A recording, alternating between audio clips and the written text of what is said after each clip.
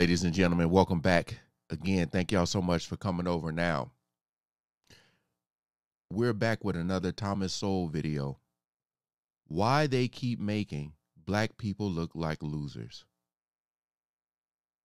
Um, the thumbnail had like Al Sharpton, Whoopi Goldberg, and I forget who else, but I want to check this out.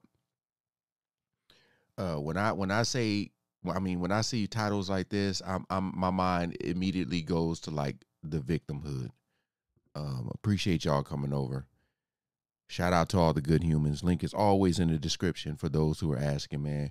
We ain't gonna waste no more time. Let's jump right into it. The expert, this. It is a good reflection on Americans that they tend to be on the side of the underdog.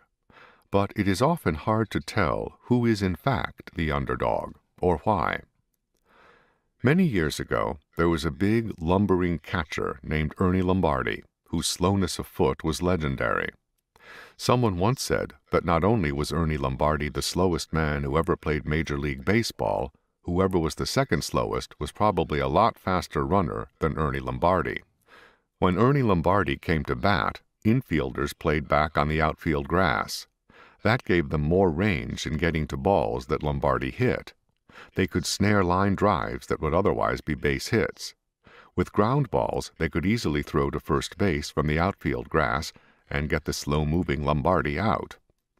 Despite all that, Ernie Lombardi had a lifetime batting average of .306, and even led the league in batting a couple of years. That's 306. But many Ooh. people said that if Lombardi had had just average speed, he could have been a .400 hitter. One day, as a teenager sitting in the Polo Grounds, the stadium where the then New York Giants played, I was privileged to watch a historic event. Ernie Lombardi laid down a bunt. The crowd went wild. The play took forever, with Lombardi laboriously clumping down to first base, running as hard as he could, but still not very fast, while the third baseman made a long run in from left field to get to the bunt. We cheered ourselves hoarse, rooting for Big Ernie as he doggedly but slowly made his way down the first baseline.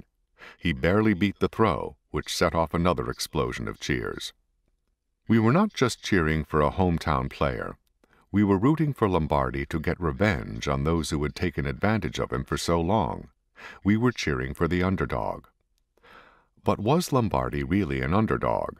How many players end up their careers with a lifetime batting average over .300 or with 2 batting titles? Like most of us, Lombardi was handicapped in some ways and privileged in others. Many people would consider it a handicap to be a black orphan born in the Jim Crow South during the Great Depression of the 1930s. But the home into which I was adopted had 4 adults, and I was the only child. Many years later, when I was a parent and asked one of the surviving members of that family how old I was when I started walking, she said, "Oh, Tommy, nobody knows when you could walk. Somebody was always carrying you." You can't buy that. A leading historian of education has said, someone was always carrying you. You know, that just remind me, like, you know, as a kid, when you would go, like for me, my grandmother, my mother's mother, they didn't like spoil me. But my mother, oh my goodness. Boy, I used to get spoiled, and that's where I got the name Sugar Booger from. But yeah, you would get spoiled. So I just remember as a child, like when we would get in the car to go somewhere, I just remember crying because I wasn't going to see my father's mother. We would go to my mother house. And I just remember because like I would always get candy, this and this and that and that. So when he said like nobody knew because they was always carrying you around, yeah, I get that. You can't buy that. A leading historian of education has said that the New York City public schools were the best in the country during the 1940s. That was when I went to school there. You can't buy that either. Today, the classes are smaller, the buildings more modern, but the education itself is a disaster. Mm. I got the kind of education that people have to go to expensive private schools to get today. Perhaps more important, nobody told me that I couldn't make it because I was poor and black, or that I ought to hate white people today because of what some other white people did to my ancestors in some other time. Nobody sugarcoated the facts of racial discrimination. But Professor Sterling Brown of Harvard University, who wrote with eloquent bitterness about racism, nevertheless said to me when I prepared to transfer to Harvard, "Don't come back here and tell me you didn't make it 'cause white folks were mean." He burned my bridges behind me, the way they used to do with armies going into battle, so that they had no place to retreat to, and so had to fight to win. One of the problems with trying to help underdogs, especially with government programs, is that they and everyone else start to think of them as underdogs, focusing on their problems rather than their opportunities. Yes. Thinking of themselves as underdogs can also dissipate their energies in resentment of others, rather than spending that energy making the most of their own possibilities. It must have been discouraging for Ernie Lombardi, especially in his early years, to be repeatedly thrown out at first base on balls that would have been base hits for anybody else. But he couldn't let himself dwell on that, not and win 2 batting titles. I said it in the video before. The best way to get your so-called revenge is to make something of yourself. I'm gonna be honest with y'all, man. I ain't trying to toot my own horn here, but I am living proof of you can make it. I should not be where I am in life. I should not be. If you look at how I grew up, I was on a path of destruction, and it had nothing to do with me. It wasn't going to be my fault. As far as at such a young age, things just weren't going. I didn't have like a normal childhood. You know what I mean?